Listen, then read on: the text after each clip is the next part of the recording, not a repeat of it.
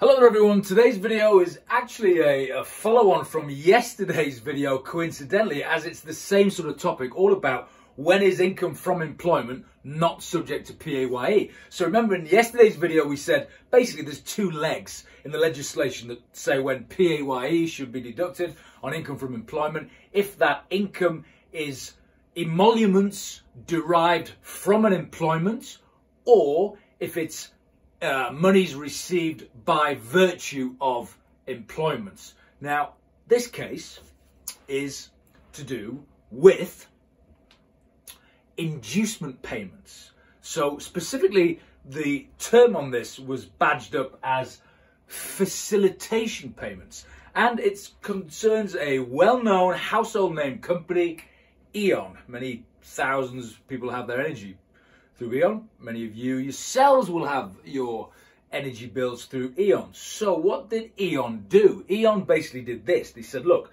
to their existing workforce who had these, what we call defined benefit pensions, a type of pension scheme where you kind of know with certainty how much you're going to get when you retire, they basically said to their staff, they said, look, we'd like you to contribute more into your pension as you continue to work.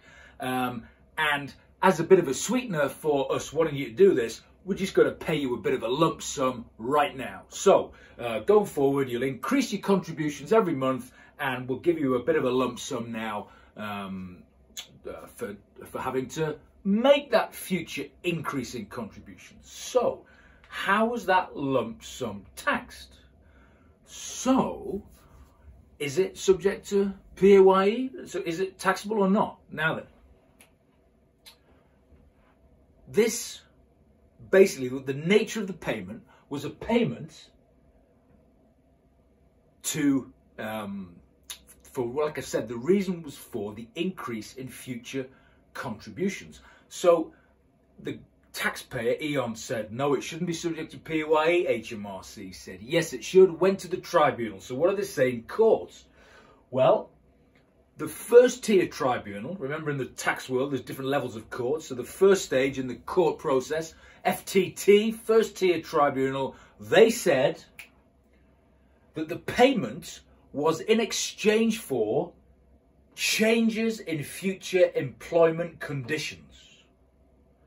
So if the nature of the payment is to do with changes in future employment conditions, then that is from employment ticks one of those two strands that are captured under the PAYE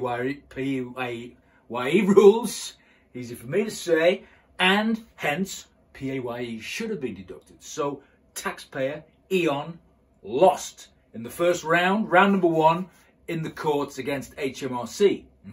So E.ON appealed, as you would expect. Obviously there was a lot of tax at stake here. I don't know how much, it would have been many, many millions.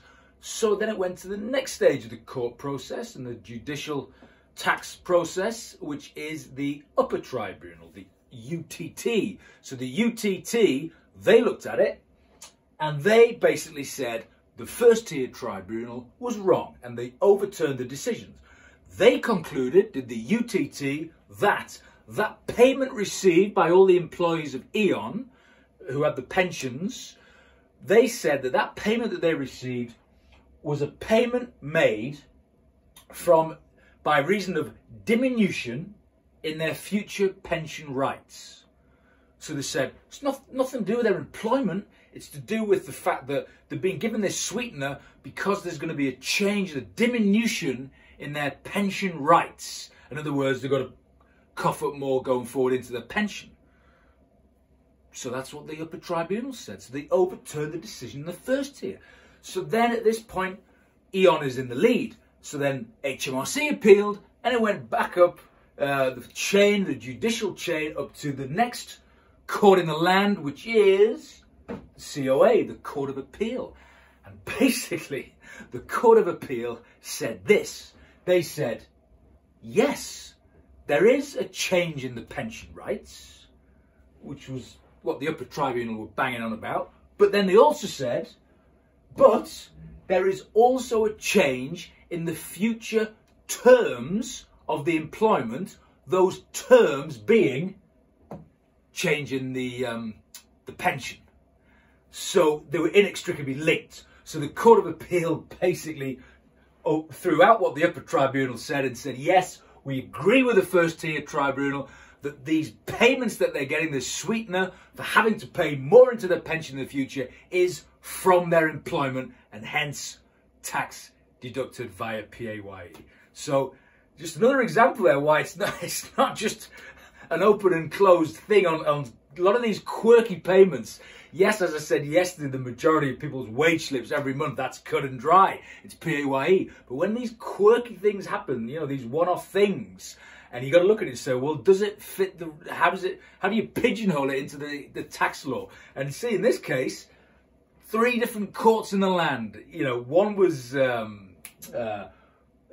against the taxpayer, for the taxpayer, ultimately against the taxpayers. So at the end of the day, E.ON lost the case. But there you go, just another video on the joys and the world of PAYE. I hope you liked it. If you did, please do subscribe, and as always, I'll see you soon.